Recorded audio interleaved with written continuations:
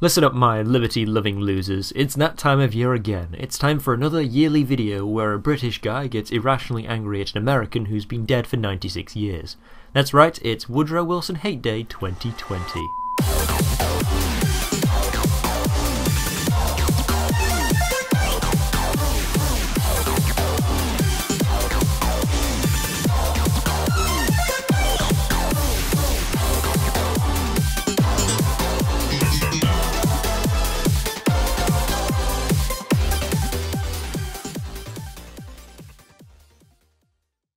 I've now spoken for 2 years in a row about how Woodrow Wilson is responsible for the second KKK, Hitler, income tax, Jim Crow laws, instability in the Middle East, American worldwide interventionism, and the Pacific War, but I'd like to demonstrate just how much more suffering and injustice this single man is responsible for. We're going to get a little counterfactual on this month's episode. Let's say that, for example, Woodrow Wilson doesn't become president.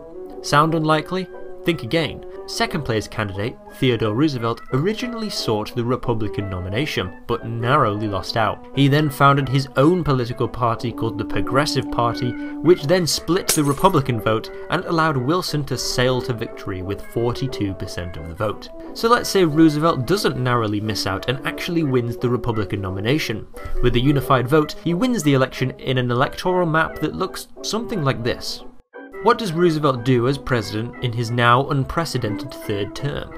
Well, the Roosevelt Manifesto was quite radical for its time, including things like an 8-hour workday, social security, and a national health service.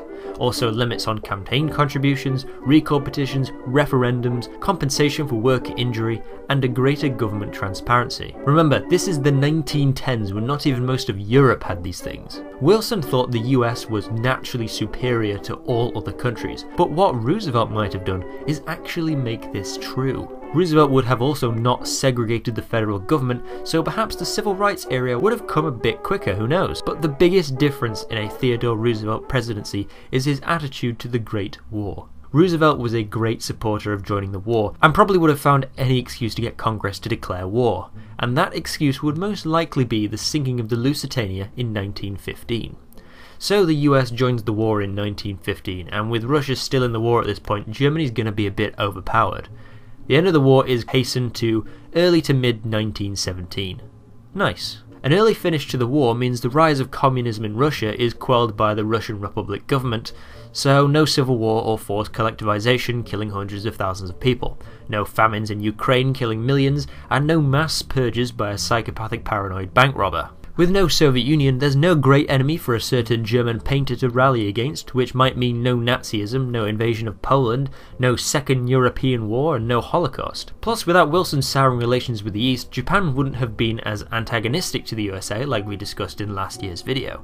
So no Pearl Harbor, no Pacific War, and no Japanese war crimes, kamikaze missions, Unit 731, or Bengal famine. This war that didn't happen wouldn't end in the creation of nuclear weapons, followed by a massive arms race and stockpile of warheads that still exist and could go off at any time of any day, killing literally billions of people. With no World War II or Soviet Union, there couldn't be a Cold War, and with no Cold War means no Berlin Wall, no Iron Curtain, no need for every free country in the world to put up with US military bases. There would be no Korean War, meaning no North Korean concentration camps and nuclear threats, no Vietnam War causing inhumane death and destruction, no pointless interventionism and overthrowing dictators in South America, no selling missiles to Iran for cocaine money, no Afghanistan War, meaning no brave Mujahideen fighters can organize 2 hijacked planes to kill 3,000 people, meaning no Iraq War, not having to take off your shoes when boarding a plane, no Patriot Act or government spying, no Muslim scapegoat for right-wing morons to use to push racism and xenophobia, no Cold War means no Chinese Communist Revolution,